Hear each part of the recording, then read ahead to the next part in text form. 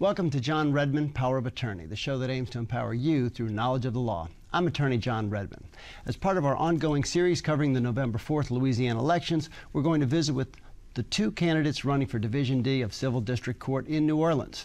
Civil District Court, or CDC, handles lawsuits where large amounts of money may be at stake, among other types of civil cases.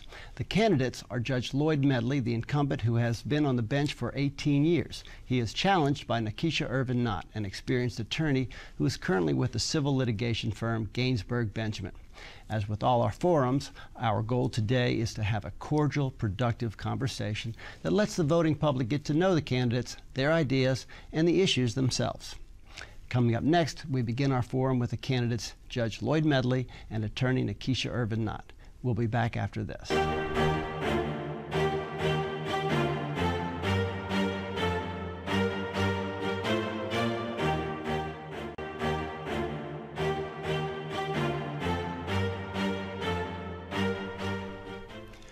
Welcome back to the show. On Tuesday, November 4th, today's guests will face off in an election to serve as judge of Division D at Civil District Court in New Orleans. Judge Medley and Nakisha Ervin-Knott are with us. Welcome to the show. Thank you. Okay, as part of our ongoing series, we start our questions with the incumbent in this election. Judge Medley, why don't we ask you to define the role of a judge as you see it and why you think you are best qualified to continue on as judge in Division D at Civil District Court. Well, good morning, John, and thank you for inviting me on your show. I think the role of a judge is that of a decision maker.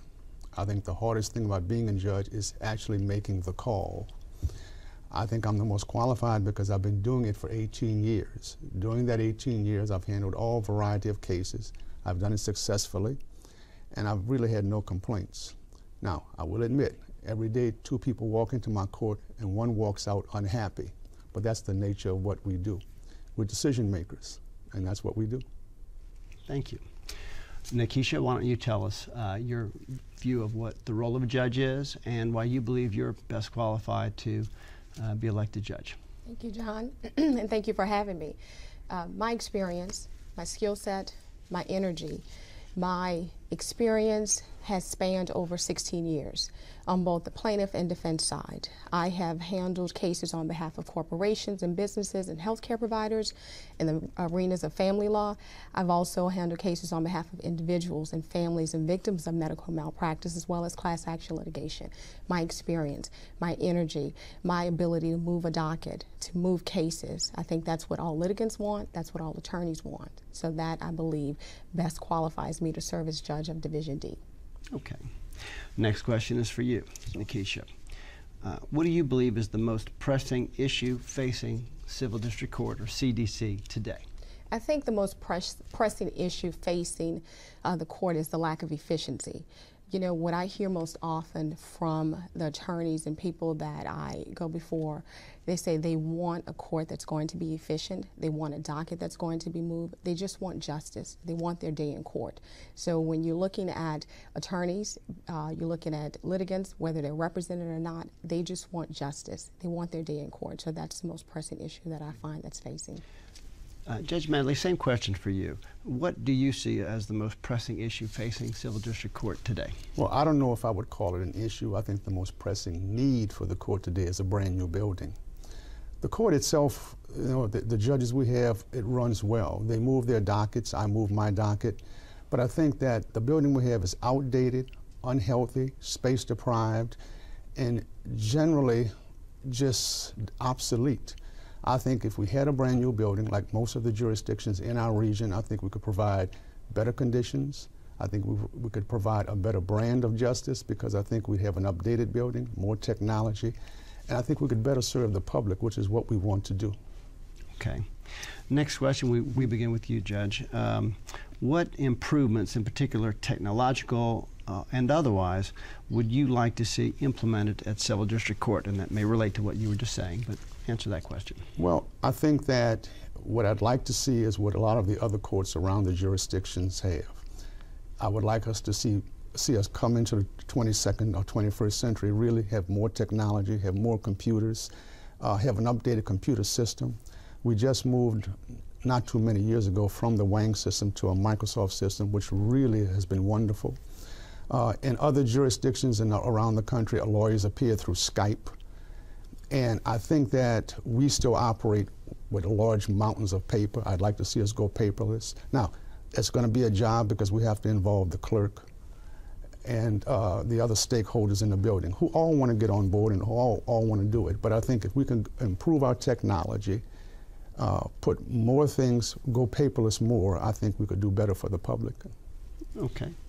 Nakisha, for you, same question. What improvements, in particular technological and other types of improvements, would you like to see implemented at Civil District Court? One of the things that's been happening, fortunately, as it relates to the technology, is the clerk's office over the last couple of years, they have scanned thousands of documents.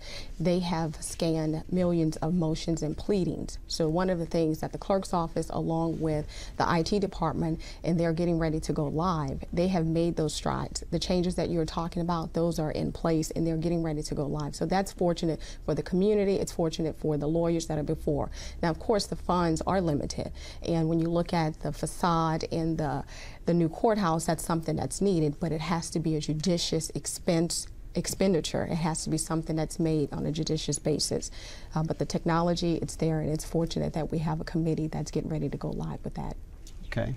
And you touched on what's going to be the next question, and it's for you, Nakisha. How would you make best use of the court's limited funds? Right. One of the things that, as I said, is being implemented are the documents going live. So I think the committee, the en banc, the clerk of court, as well as the committee that's been in place to do those things, they have done, I believe, a good job. When you talk about a new courthouse, unfortunately, the funds that are coming in are not enough to cover a new courthouse.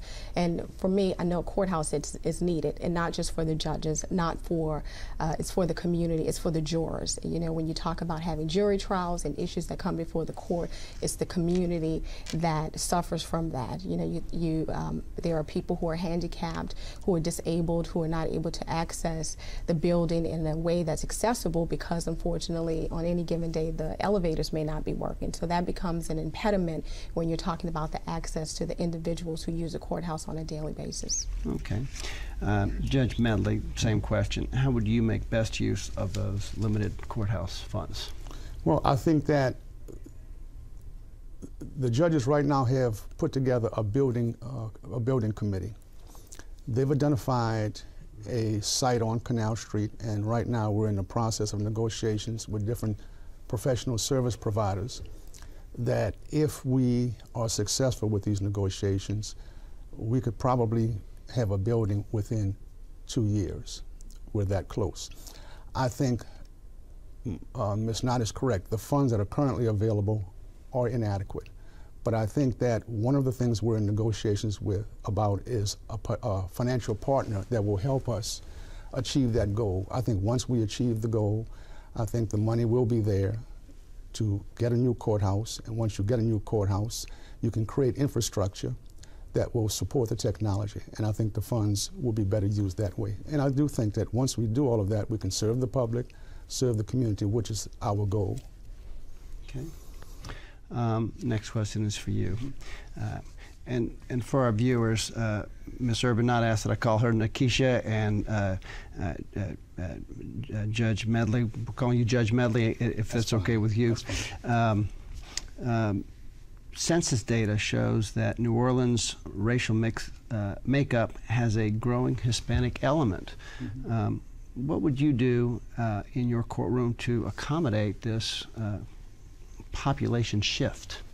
Well, we have at Civil District Court right now a self-help desk, meaning that if people come in, whether they be Hispanic or pro se litigants, the desk is there to assist them in any area they might not be briefed in as far as the law goes. In a pro se litigant, for our viewers who might not know There's a litigant without a lawyer. Okay. Okay. I would expand or add another self-help desk. I think another thing we use, and I just finished a trial where we had an interpreter. I would make more interpreters available because not only do we have a growing Hispanic population, but we have other nationalities that are coming. I just think we have to add to the services, and there are ways that we can do that, and we are doing it. because we're having more trials with people who are either pro se and Hispanic. So not only do they have a lawyer, but they may have a need to have help with language. Okay. Nakisha, same question. Census data shows that New Orleans' racial mix-up has a growing Hispanic element. Sure. What would you do in your courtroom to accommodate this population shift? Absolutely. You would make interpreters available. You're right, this area has a growing Hispanic population. I serve as the vice chair of ASI Federal Credit Union, and we recognize that there is a growing Hispanic population. And what we've done, you have to acclimate and adapt to the community. We have opened a Hispanic branch because we recognize that there is a population of people that are coming to this area, that are part of our community, are part of this area, that need the services, and they may be an impediment because of the language barriers. So no matter what forum, what venue you're in, you have to make those resources available so that everyone can receive access to justice. Next question is for you, Nakisha. Should judges use those taxpayer funds that pay your salaries and for traveling to receive education out of state, to learn the best legal and judicial practices, or should these trips be paid for by the individual judge, or should that traveling not take place? Continuing legal education, CLEs, are an integral part of what we do. Each year the legislature meets, laws are changed, therefore education is a very important part of what we do as attorneys, what we do as judges, what we do in the legal community. I believe the CLE programs are necessary. Now, I also believe that you should be judicious in your travel. Obviously, the funds that are made available, if they're allocated, you have to be judicious. I don't believe that you should spend the public's dime on extravagant excessive travels for CLE. There are very good CLEs that happen in the state and those that are not in the state, because I am a frequent lecturer of CLE around the state as well as all over nationally and internationally. But I believe you should be judicious and understand that the funds are limited and you need to do what's best not only for your personal education but what's best when you're using the public funds. Okay.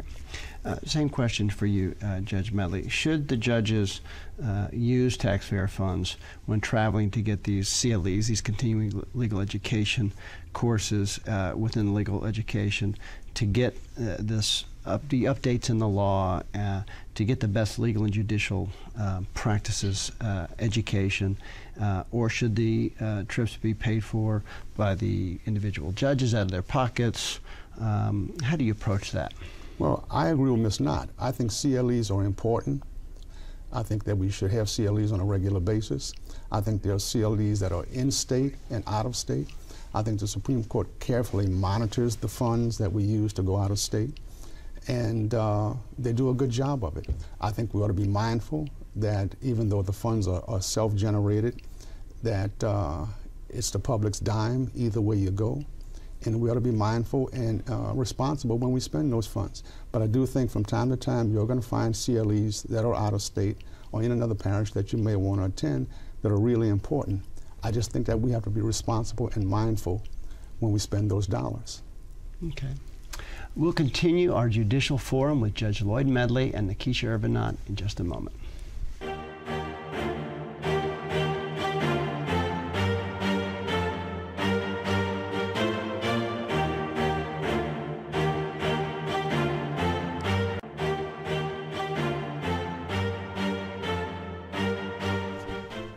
Welcome back to the show. We're continuing our conversation with Judge Lloyd Medley and Nakisha Ervin-Knott, who are running for Civil District Court Judge in New Orleans on November 4th. Let's get back to our questions. This question is for Judge Medley. One of the big problems facing Civil District Court is a crowded docket. That's the perception anyway. What are your plans to try and streamline that process and help people get their cases to trial in a prompt and expeditious fashion? Well, I guess I dispute the fact that the dockets at CDC are crowded or overly crowded. I think we have heavy caseloads. I think all the judges do. I do. I think we've always moved our dockets to the use of pretrial orders, which, you being a lawyer, John, you know what a pretrial order is for the public. It's an order that puts in place a trial date, and then you set deadlines for the important issues that you have to resolve. We also use the use of pretrial conferences where we meet with the lawyers on a regular basis to try to resolve issues. All the judges use it, I use it, and we move our dockets expeditiously. My docket right now is current, not crowded. We have trial dates available. If someone comes in, they can get a current trial date, whether it be bench or jury. Bench or jury means a trial with the judge as opposed to a trial with the jury. Yeah. And there are first settings available, second settings available, depending on what the lawyers want. So I think that we have heavy dockets. I don't think the dockets are crowded or overly crowded. I think the judges work very hard, myself included. And as long as you work consistently, the dockets move. And I don't get any complaints from lawyers about the dockets. Okay. All right. Same question for you, Nakisha. Sure. One of the big problems, or at least the perception, is that in civil district court dockets are crowded. What are your plans to, what plans would you have to streamline that process and try and help cases move faster than they are moving? Absolutely. What would you like to do? Perception is often reality in some cases. I think efficiency starts with the judge who presides over the docket. As the judge, I believe that you get in the courtroom and you get the parties before you. You get the lawyers before you. You don't relegate certain duties to your staff, to the clerks, or to the minute clerk, but you get the parties before you and you figure out what needs to be done, be it setting hearings timely, setting trial dates timely, not just setting them, but adhering to the trial dates, actually trying those cases. I've learned from both plaintiff and defense side, as I've done for over the last 16 years, you need a goal line in place so that the docket can move. Set hard trial dates, try those cases if they can't be resolved, but efficiency starts with the judge who presides over the docket, so I'm willing to do that. Okay. Next question is for you, Nakisha. Sure. Do you believe that all citizens have adequate access to legal help in our legal system? And if not, what can be done to provide better, wider access to justice? Unfortunately, everyone does not have the adequate access because they don't have the resources. There are oftentimes litigants who are in court that are unrepresented, and we call those pro se plaintiffs. But as right out of law school, I started working for the Legal Aid Bureau, where we handled matters on behalf of individuals who had limited or no funds. Unfortunately, the resources are not wide range so that they are made available to everyone. What you can do, and as a judge, you cannot help anyone practice law, but there are no lack in some entities that are available. Unfortunately, they're not as widespread as needed to be. And no lack, why don't you just... New Orleans Legal Aid Assistance. Unfortunately, that's not there. They don't have enough resources to help everyone. What can I do as a judge? Obviously cannot practice law for them, but there are judges around the state. Judge Jay Zaney, for instance, who oversees the homeless program. The federal judge. Absolutely, he's a federal judge. Very active in the community. Very active, excellent and judge. I believe that as a judge you can be very much involved and can help in those matters. Okay. Same question for you, Judge Medley. Do you believe that all citizens have adequate access to legal help in our legal system? And if not, what can be done to help provide better and wider access to justice? Well, I don't think all citizens have adequate access to justice. They have an absolute right to it. I think what we at the courts can do is try to make the limited resources we have more available. I mentioned earlier the help desk. One of the things we'd like to do is expand the help desk, so that more people can come in who are pro se litigants or litigants without lawyers and get an understanding of what their rights are and how they can proceed. In addition, in the courtroom itself, we try to do everything we can to make it conducive to litigants without lawyers to conduct the process. And all of the judges, myself included, bend over backwards to do that because we want these people to have access to the court process and to justice. Okay. Next question is for you, Judge Medley. Those of us in the legal world, we know that lawyers and judges often are faced with having to make difficult, often controversial decisions. Can you describe a situation in which you undertook a controversial position as an attorney or a judge where that angered or offended people, and explain how you handled that? Well, I guess we undertake those kinds of decisions on a regular basis.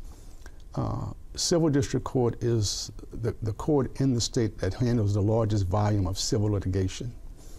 A lot of the cases are large money cases. A lot of the cases involved civil rights or human rights. And I think, as I mentioned earlier, the hardest thing about being a judge is actually looking at the law, looking at the facts, and making the call. Someone is going to be angered at any time, but I think what lawyers want and what lawyers appreciate is a judge that doesn't, one, sit on the decision. He doesn't just take it under advisement and do nothing. They want a judge who's going to make the call. And I guess I can't cherry pick a certain case, but I've handled numerous cases which are difficult, which are controversial, which are sensitive, and I've handled them, made the decision, and it went on through the process. I think lawyers appreciate that, and that's what they want. Okay. Nakisha, same question for you.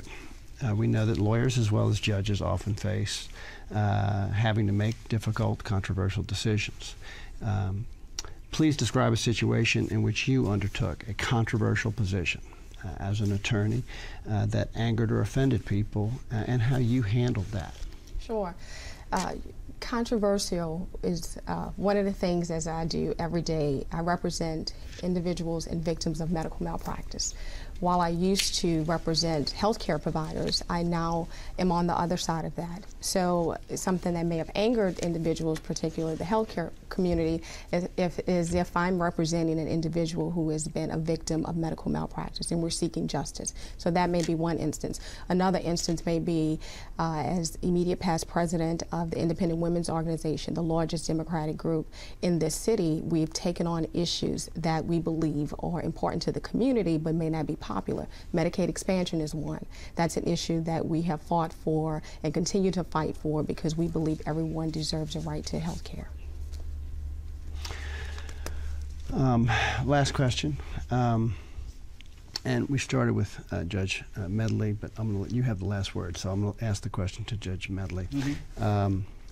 Please give us your thoughts, final thoughts, anything you'd like to add on for the viewers why you believe they should give you your vote in this election.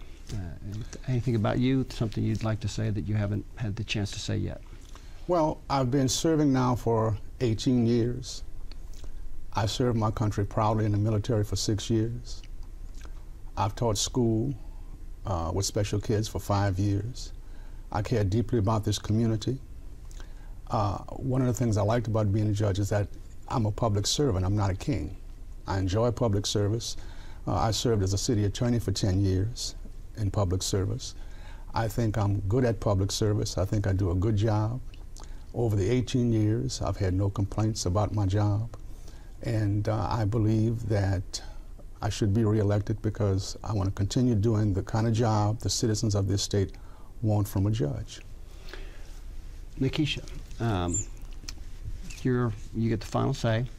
What would you like to say to the viewers that you haven't had a chance to say yet during this program that you'd like them to consider in making a decision as to whether or not to vote for you for this important position as judge? Absolutely.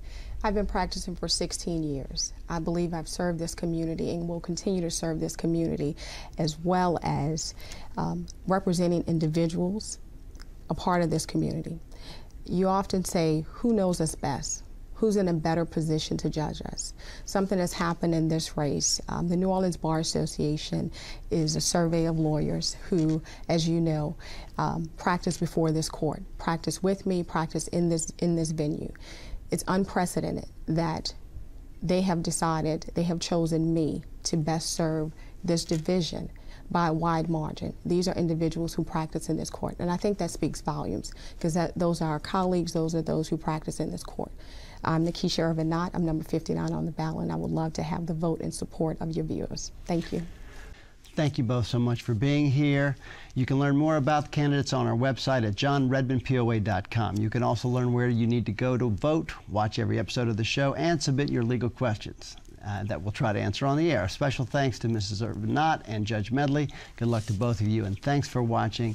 We'll see you next time on John Redmann, Power of Attorney. Now I'll shake hands.